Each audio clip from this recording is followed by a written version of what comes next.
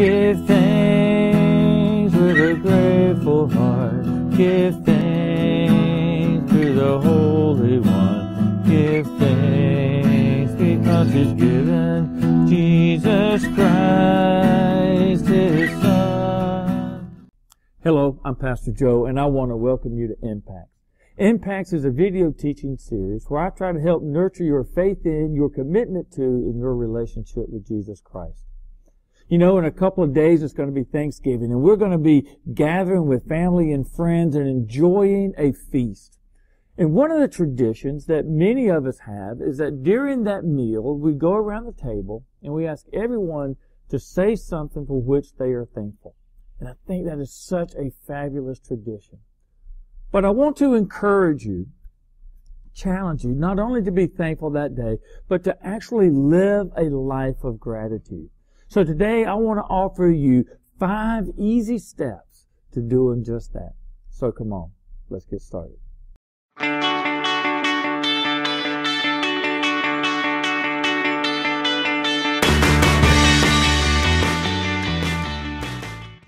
You know, when we turn to the book of Psalms, particularly Psalm 57, we read this: I will give thanks to you, O Lord, among the peoples. I will sing praise to you among the nations.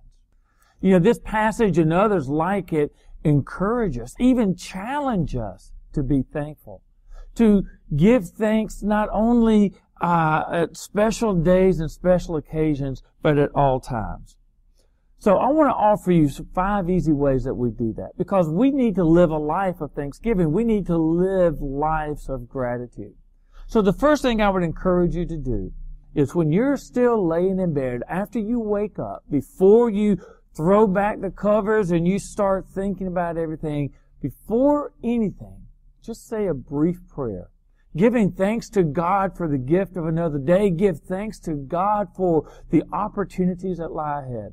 It doesn't need to be a very long prayer, but just start your day by giving thanks, and that really will have a ripple effect through the rest of the things you do. The second thing, and a lot of you already do this, but be sure before you eat any meal during the day that you give thanks, that you say a blessing. I don't care if you're at home or if you're at a restaurant. Take time to give thanks, particularly if you're at a restaurant maybe. Don't be afraid of what others are going to think. Make it a part of who you are and what you do. You can offer the prayer, particularly if you're out in public. You can offer it silently, or you can just say a quiet prayer, a prayer for your table. I find that people really appreciate that. So be sure that you don't neglect to give thanks before your meals.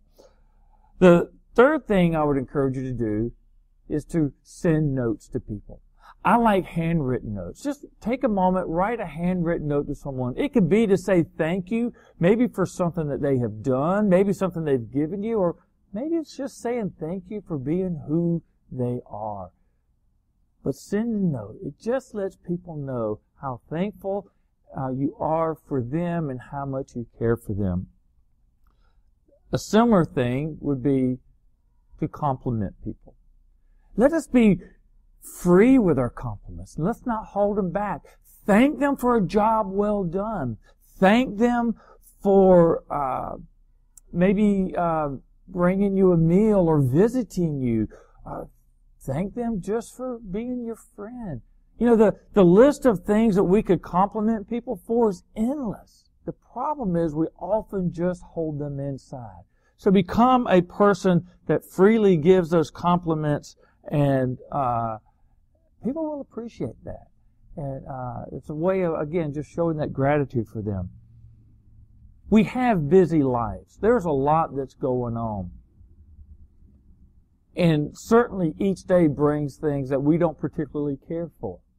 But what I hope you will do is, before you go to bed, just take about 5 minutes. It doesn't take long. Take 5 minutes and think back through your day.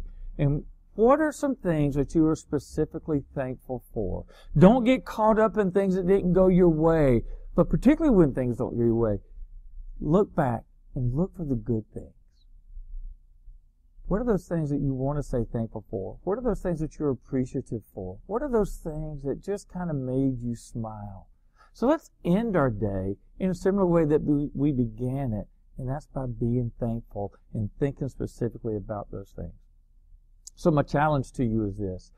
I encourage you, I challenge you to adopt a lifestyle of gratitude so that people see in us a way of living that may be different than other people around them. Go through this list of 5 things are easy to do. You may create your own list as well. But specifically and intentionally, adopt a lifestyle of giving thanks. Well, look, I do thank you for joining me today with this video. I hope that it's been helpful. I hope that you'll share it with others so that they too can think through what it means to live a grateful life. I hope that you will take a minute or two to subscribe to my YouTube channel. And until we get together again, I pray that God's blessings will be with you.